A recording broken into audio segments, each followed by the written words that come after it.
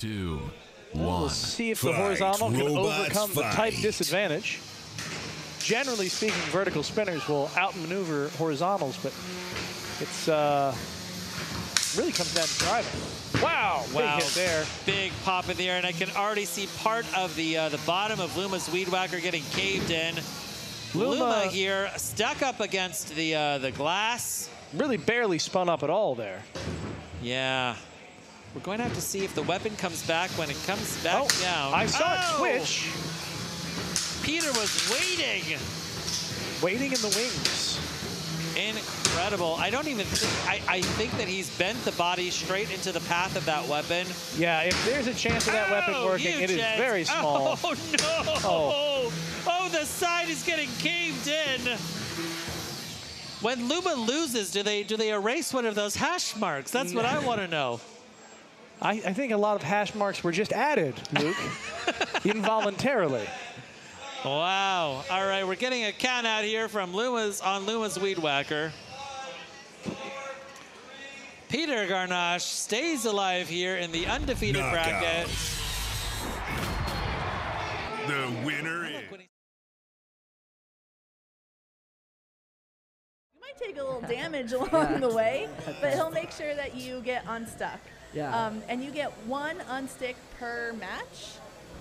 So for each robot, you get 1 unstick. If you get stuck again, well, sorry. Yeah, that's good. Make one and done. 1 and done, exactly. I've seen that design. So this yellow design, I've seen this on quite a number of robots. Yeah. Seems to work well. It is a tried and true method. This one may be from a kit. I believe, yeah, this is Luma's Weed Whacker 3. Gotcha. So kits are a really great option for newer builders or people who maybe don't have access to CAD their own robots. Tap out. And they have. All right, here we go. Stag Beetlebot there in purple. Now watch for the drive quality, Evan. I think that this is Evan Arias-esque drive. Pretty aggressive and pretty good.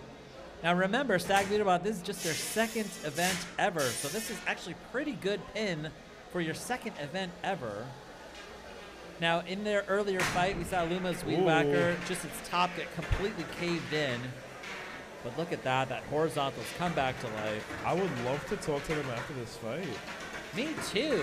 I think if I see what they're trying to do, I can read them. It's so good. I love how they fight. Yeah. But right there, that's where I would just stay on them and just start pinning them. Don't let them spin up. Yeah. You have that weapon against the wall, can't spin. One of the things that I really like about your drive style specifically is that you stay so close to your opponent, because if they turn and they make a mistake, you are right there. You're there to capitalize. Right, here, there we go. I mean, you can see this. Like, this is, I mean, driving is like a development process. You don't come out of the box like a great driver. Absolutely. I think a lot of people, they try and back up and reset, and they sometimes miss these really important moments, and they're not able to capitalize. Right. Because, I mean, you're also afraid of getting hit by the weapon. Like, why stay close to your opponent, right? You know? Yeah, and honestly, I like staying close, because if I can't get a full spin up, neither can they. Right. You know, and sometimes you want not such a fast spin up instead of grinding, you're getting more of a bite and engagement. Right. Although you're not going to send them to the ceiling, but you're going to send them to the wall, which is just as great. Look at that. That's a good pin right there. Driving that horizontal straight into the rail.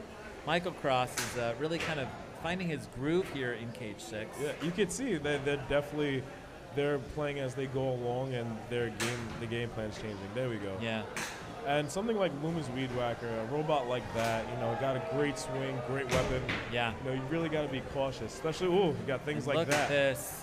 Yeah, facing against the horizontal. I mean, the horizontal wants to eat wheels. It's already eaten one of Stag Beetlebot's wheels, and a partial wheel as well. So it's really 2.5 wheels at this point on Stag Beetlebot, bumping around inside of Cage 6.